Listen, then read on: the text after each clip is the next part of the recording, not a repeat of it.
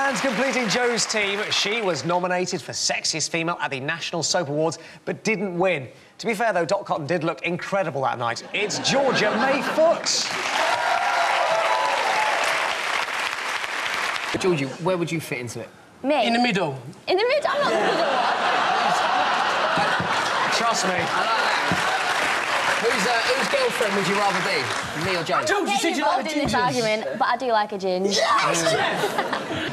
Right, let's find out what our first game tonight is. I can only just see past this. Yeah? I'm on a box as well. And they made me take my shoes off.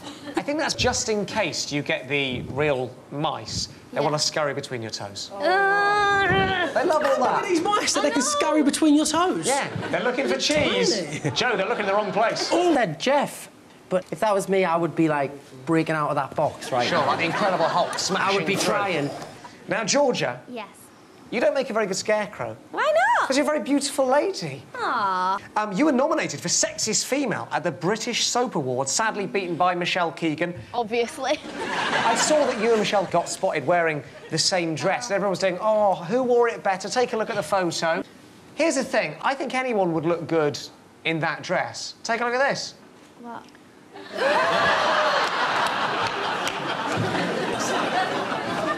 Worryingly, Hoppy has never looked better.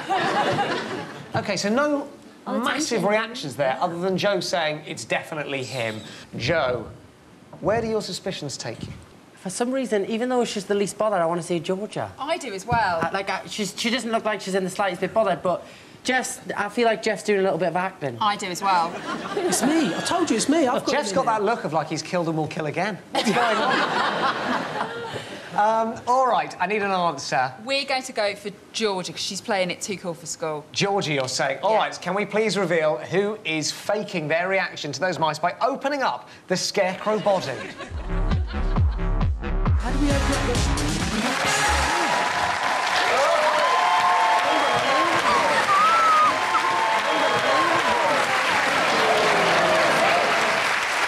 I would never have done that.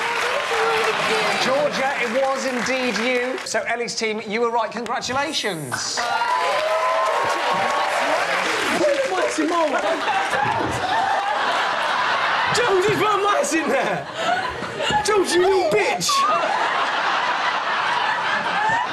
Oh, they pooed.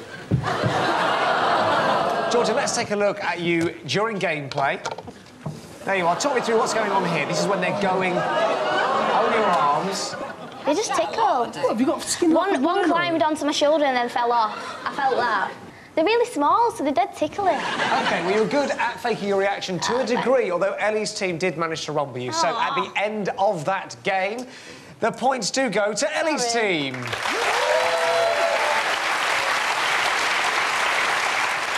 Right, that's all for part one.